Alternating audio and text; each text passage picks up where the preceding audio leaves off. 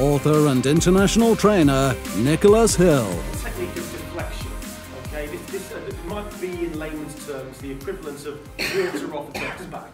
This is where we receive the objection as being over here and not here, where it's affecting us or you personally. So you don't receive the objection as being an arrow through the heart. Oh my goodness, I feel rejected, because it's not you necessarily that they are rejecting. They're rejecting, if you want to use that word, your proposal. All right. So, and the other thing to consider as well, if your proposal is threefold, they may only have objections to this, but you might actually end up believing that they are rejecting the whole proposal just because they say, no, it won't work, mate. It's just not for me. You need to explore. And how do we explore the objection? We ask the questions. We keep asking the questions in the same way that we did the needs analysis.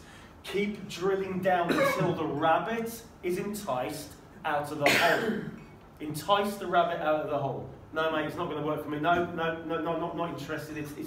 They might say it's too expensive, or the lead time is too long, or X, Y, and Z is just unreasonable. Or they might just say, I've heard what you've said, and we're not interested, or it's just unreasonable, or it won't work for us. This is a generic conclusion that they are drawing, and then what they're drawing is the conclusion based upon everything that they've heard. You need to drill down, find specifically what it is that they're objecting to, and then what your objective is to deal with this. Okay? If they're unhappy with this, then you bring in something else that's tailored to their needs.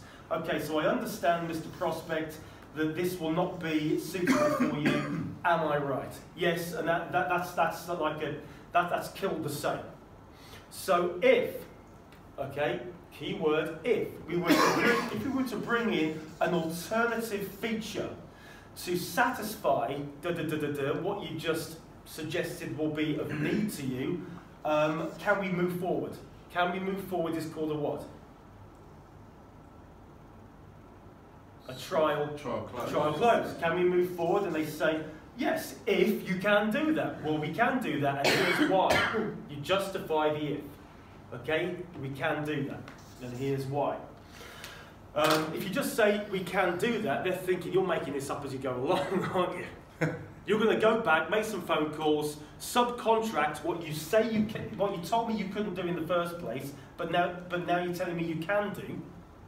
You need to justify the reasons why you're able to bring in a triangle instead of the circle. You will say that the reason why we can do that is because we recently did it for Barrett Homes, or did it for Miss ABC and Associates down the road.